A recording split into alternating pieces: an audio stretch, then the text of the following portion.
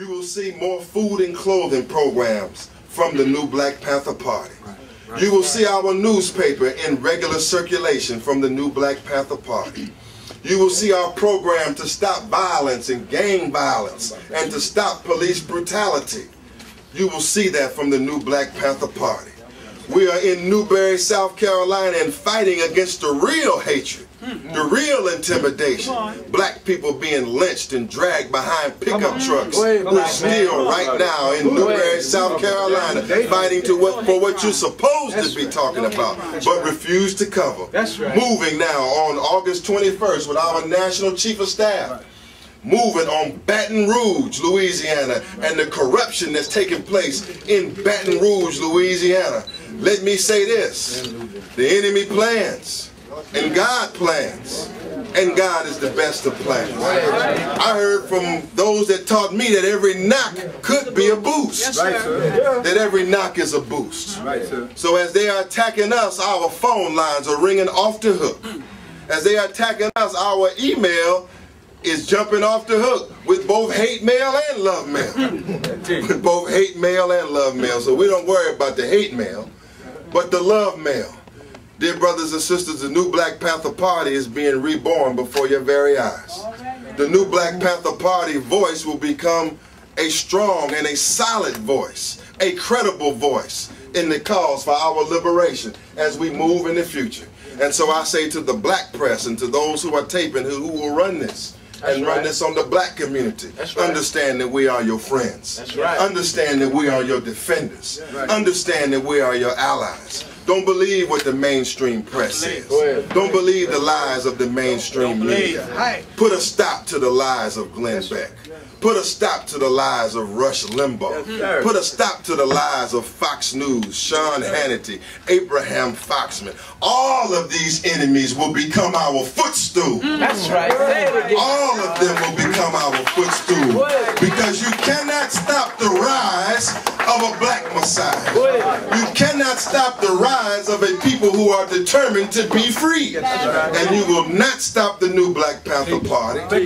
Nor will you stop Charles Barry. Nor will you stop Simotep. Nor will you stop the Uhuru movement and the Omali Yeshitela. Nor will you stop the People's Organization for Progress. And nor will you split or divide us from one another.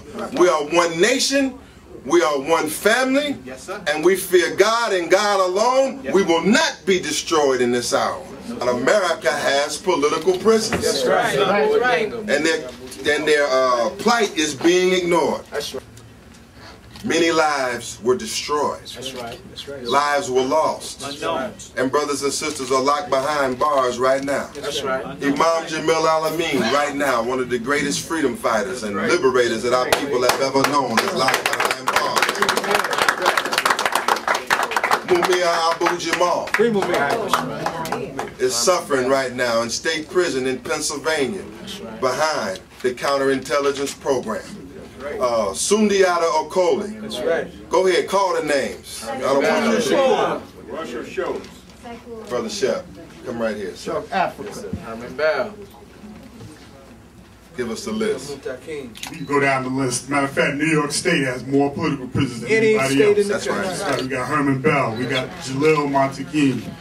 We have Sekou Odinga. Some of you have the information on Sekou. That's right. We can just go on and on. And the petition that you all signed, thank you for signing that. Just so when people go out of office, like when Clinton did it, he freed his own people he wanted. Right. Every time somebody goes out of office, we want David Patterson to grant clemency and pardon to our political prisoners. Yes, 40 years is long enough. Free the Panthers.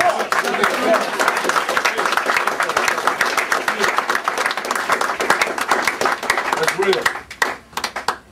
We also want to acknowledge for all of those struggles that I named, the Million Youth March and Dr. Khalid Muhammad, and today, fighting constantly for self-determination.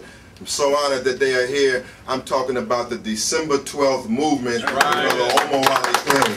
D12 in the house. Formerly the New York 8.